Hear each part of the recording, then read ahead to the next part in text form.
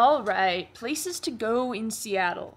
The Pike Place Market. It opens at 9 a.m. My favorite spots in the market are the first Starbucks, the weird little Tibetan apothecary that's always impossible to find, and the tea shop, where you can buy tea in bulk or mix your own blend out of hundreds of ingredients.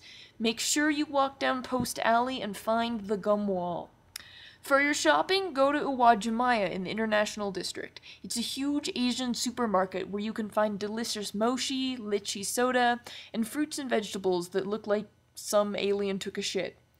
Then wander down the street to a traditional Chinese apothecary where you can buy some dried up ginger to pep you up. If you can find a fish store in this neighborhood, it will be as good as an aquarium. The International District is also the place to go late at night. Many restaurants stay open till 1 or 2 a.m. Absolutely my favorite spot is Oasis, which is kind of a trendy local hangout for Korean teenagers where you can get bubble tea in like 100 different flavors. So, I'm a big fan of the Underground Seattle tour that leaves from the historic Pioneer Square. Near the square is Waterfall Park, which is a nice spot to catch your breath and make a wish. If you want to see the view, forget the Space Needle, go up the Smith Tower. You have to go to the Seattle Public Library. Its architecture is amazing. Bonus points if you can find the red intestine floor.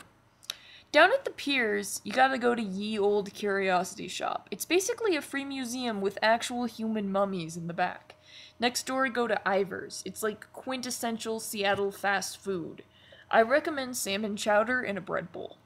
As for the beaches, Alki Beach is a good one, as are the Golden Gardens in Ballard. Not to mention the Olympic Sculpture Park, which is a free 9-acre outdoor sculpture museum that also has a beach. If you don't want to get out of the city but still want to check out a rainforest, try Schmitz Park in Alki. It is quite the jungle. The Seattle Center is a cool place to hang out, with its weird sculptures and fountains you can get wet in.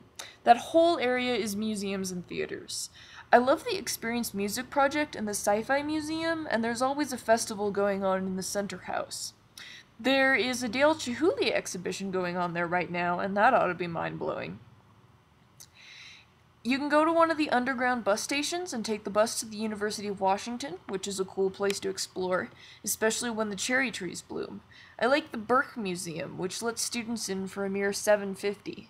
If you want to see the city, the skyline, just ride the ferry. It's a good way to see the city, get some sea air, it only costs $8. If you want to get out of the city, there are some really cool places to day trip, and I'm gonna go into those now. So, 2 hours outside of Seattle in the mountains is Leavenworth, this hella trippy Bavarian town. 3 hours will get you out to the Pacific Ocean, or to the whole rainforest, one of only 2 temperate rainforests in the world. In Tacoma, which is about an hour drive from Seattle, you can go to the Amazing Glass Museum, or tour around some beautiful old Victorian houses. A 2-hour drive will get you to Fort Worden, my favorite state park. It's definitely not for the faint of heart.